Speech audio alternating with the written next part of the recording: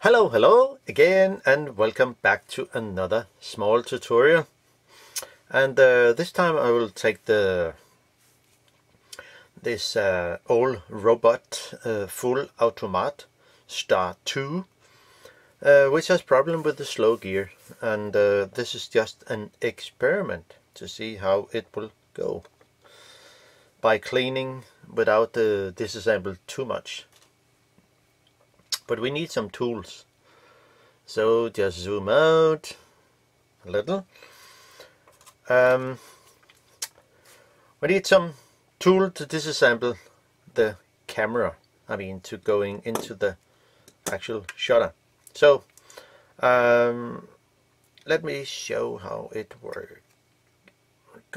It's set on 125, and it goes pretty good. But if I set it to something at 60, it will not really working very good. And it will be even worse if I go to 115, and everything will be stuck. So I put it back to 25. So and well, we need some tools. Of course, a tweezer is very handy. Some lighter fluid with a serine needle on, and of course some very thin oil, sewing machine oil. And I would like to try to use some Loctite MOS2 anti-friction coating. I sprayed in a container. This is just the Loctite, which is anti-friction coating, and I think it should work pretty good. Well, and also a tool. So I modified a tool to actually take out the get rid of the film container here, the take up spool. Well, you see there are some nuts. I think it's called it's kind of a nut around the screw. There are 4 of them. And you cannot just use a flathead screwdriver to unscrew them. So I took this is a PH1, which I actually modified so it has 2 small pins, and it works pretty good. It's 4 mm in diameter, and so I have filed and grinded just with a grinder, so it actually fit on the actual 2 notches on each side, and then I can unscrew it nice and easy. So it will look like this, as you probably can see. It's good with a magnetic screwdriver. So there, and it fits very good. So it's very easy to unscrew those nuts.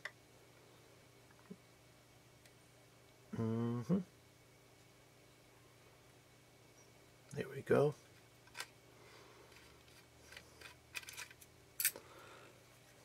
I've never seen the correct tool they use. Oh, where did it go?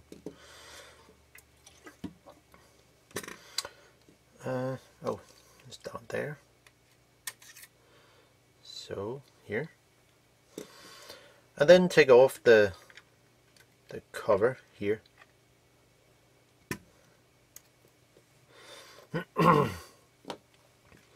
And also on the other side.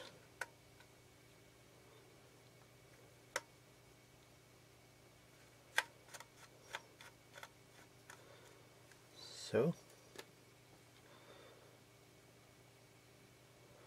I have to modify it a little. Well, some minor details. So there.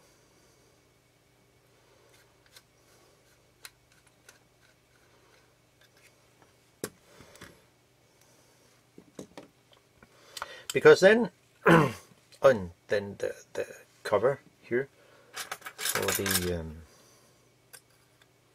the other side is very handy with dentist tools, because they are very good steel and easy to come around with small areas. Now, the whole thing here, which is in one decast aluminium, one have to lift up the advanced, I don't know actually what it's called, but advanced handle there, and probably pull it a little more, and then one can actually just lift up the whole thing and bend it a little there, and here it comes off. Actually a very good job for decasting things. Now, and then we're actually into the shutter and the whole the shutter and the advance part, which is actually an old way of making a motor in a camera. So when you press the button, it will just advance to the next picture, and it can take, I think it's around 12 pictures in one if you advance the motor. So here we are,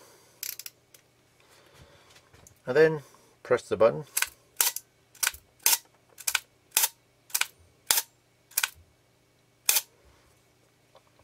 But how does it actually look if we take it with a higher speed camera?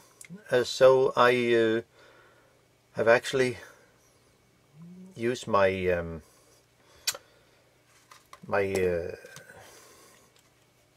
Lumix camera here, which is a DMC-TZ40, which can take 200 pictures as high-speed video. And I set the robot camera to the 120, like here, as you can see on the, no, it's difficult to see, yeah, it says on 125, and the camera here, my Lumix, is set to 200 frames per second. So let's see how it actually looks if I just show it here. If I push the button, and everything goes pretty fast, so you cannot really see what's going on. But let's see how it looks if I do the exact same thing on a my high-speed camera. Well, not really high speed, but yeah, it is more than 25 seconds picture per second. So let's see how it goes.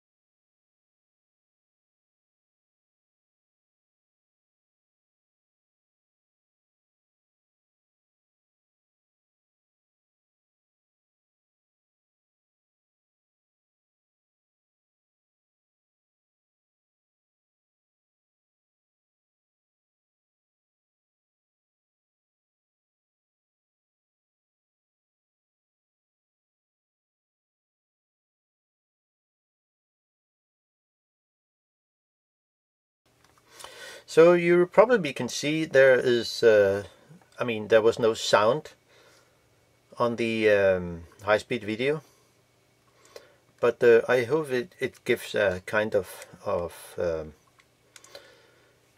I mean, better insight of what's actually happened. But if I set it to, for example, 30 second, the camera will actually get stuck. So how could we actually do some cleaning or whatever? I would think, because I don't want to disassemble the whole thing, so I would just try to see if I can use some lighter fluid and add around here, not in the whole section, but just a few part of it.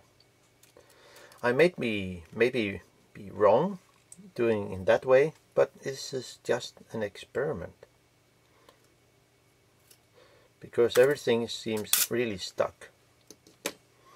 So I will just use a small cloth and put in here, so everything does not get that wet with lighter fluid,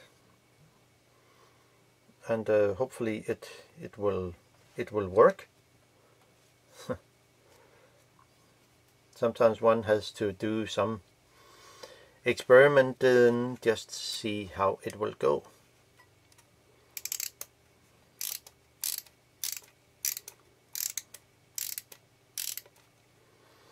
And just have the camera like this, and I know I have to loop some parts, but still it's just an experiment. So I will just add some around here, just a few drops. It should be more than enough, so let's see how it will go. Maybe it's the wrong parts I put lighter fluid on.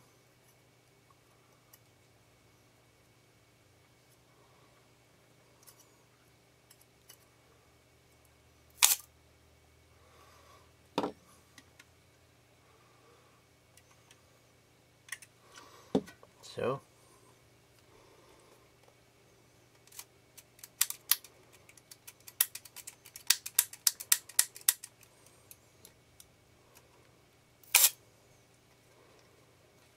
and maybe it can help.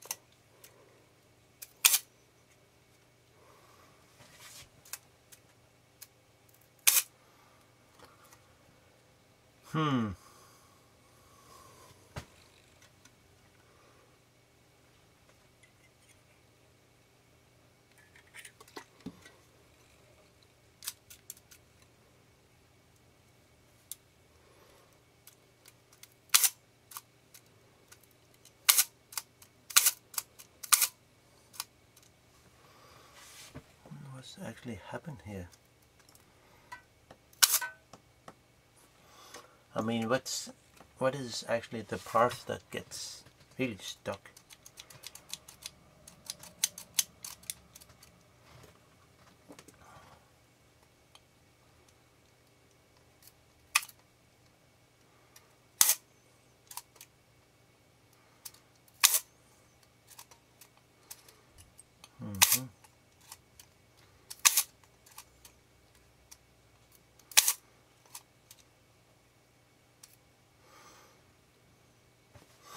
Well, maybe it's not the correct way of doing it, but I will just add some of this MOS 2 anti-friction thing. Just a few.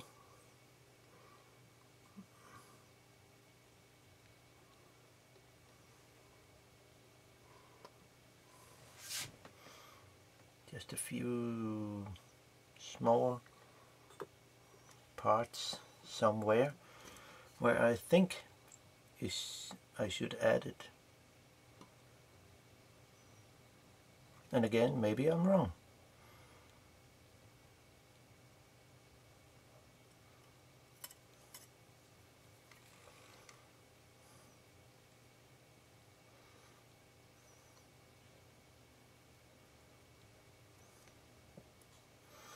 And maybe it's a good idea to blend it with some lighter fluid.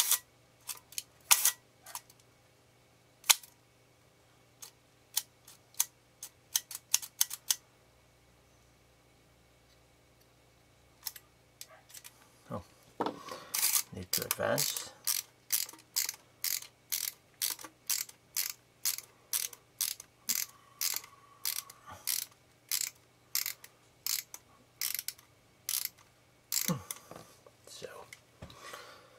And there is also the escapement or slow gear that needs some, just a little drop.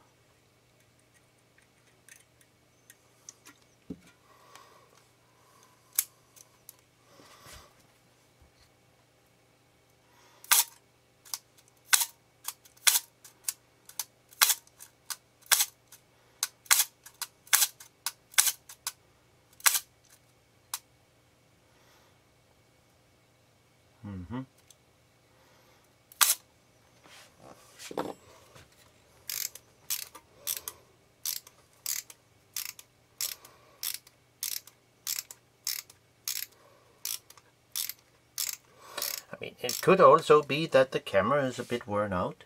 I have no idea.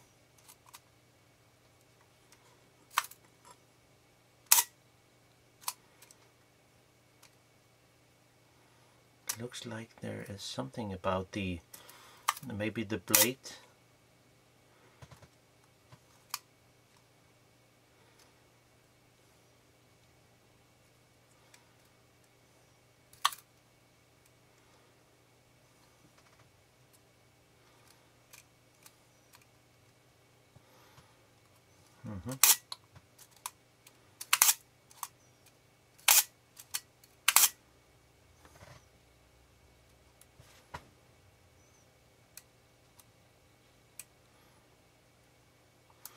Yeah, it looks like something is a bit stuck somewhere.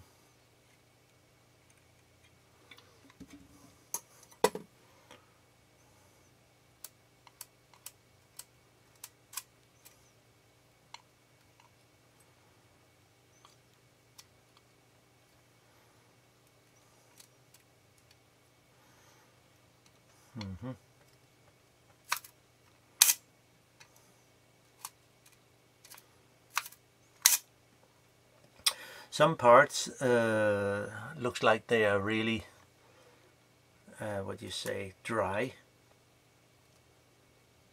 But just give it a small loop here to see if it.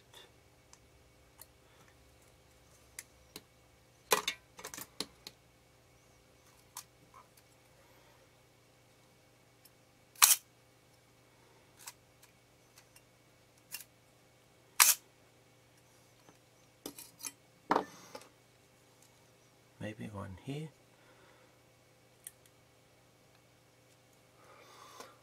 Maybe somebody else better can understand what, or can tell.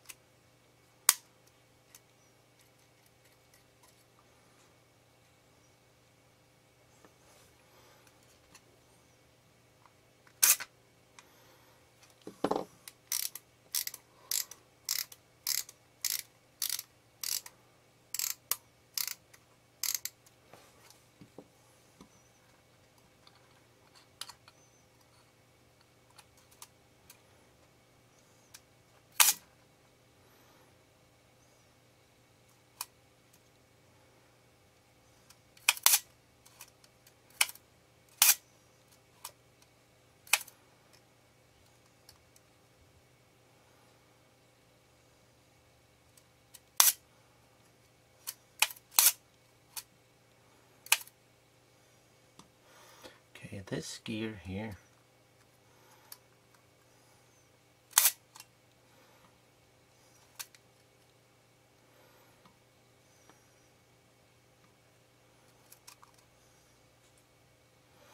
So that is the main, this part here.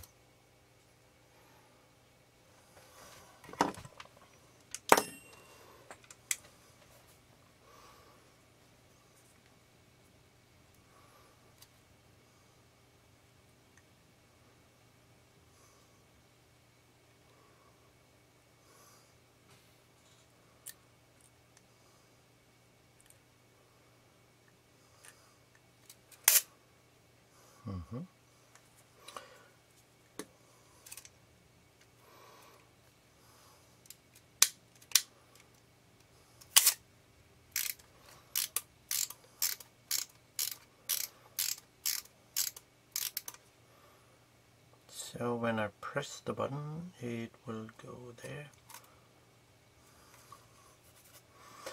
but it will not go all the way over.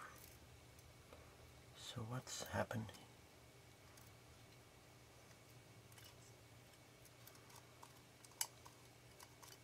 I think it missed some oil here.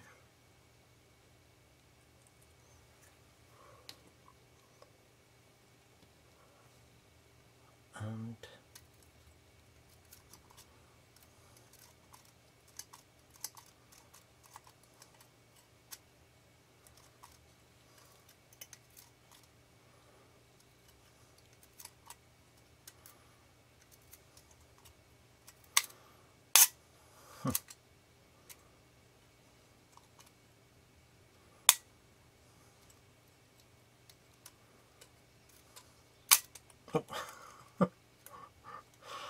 so it grabbed my tool.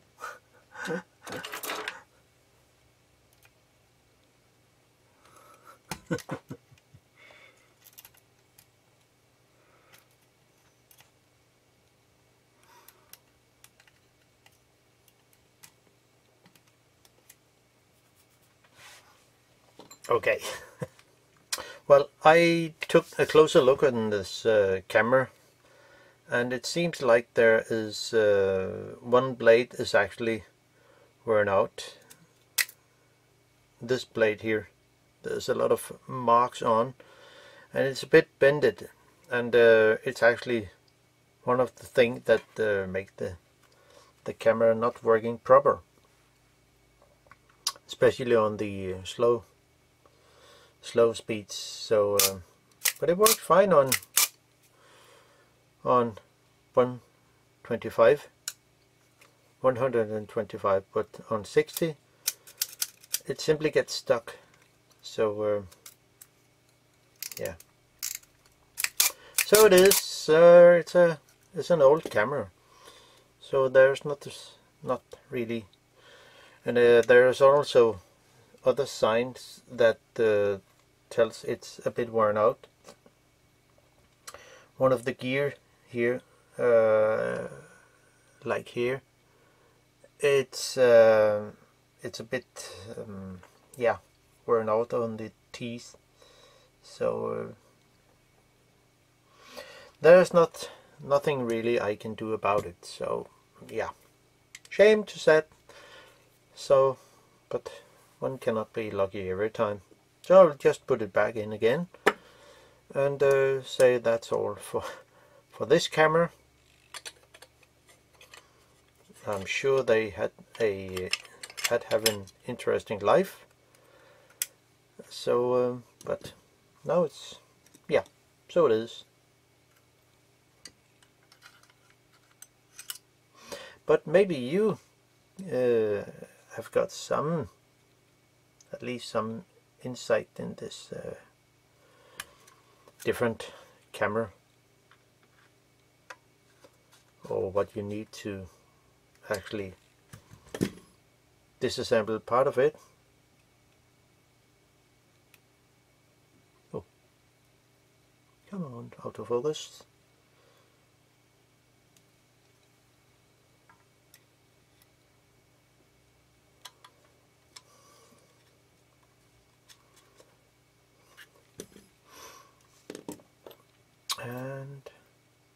plate here goes in here.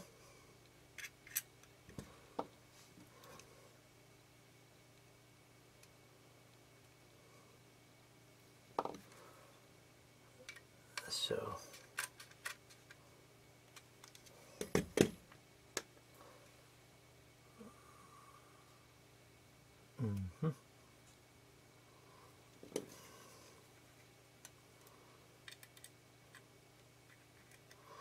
oh,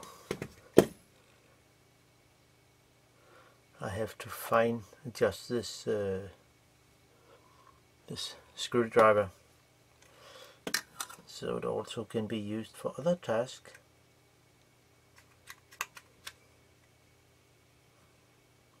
But I made it specifically for this camera. So oh, the roll has to come in.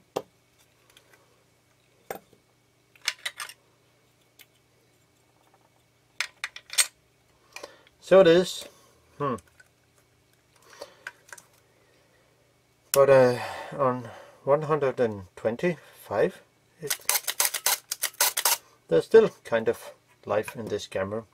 So that was all for me from now. So bye bye.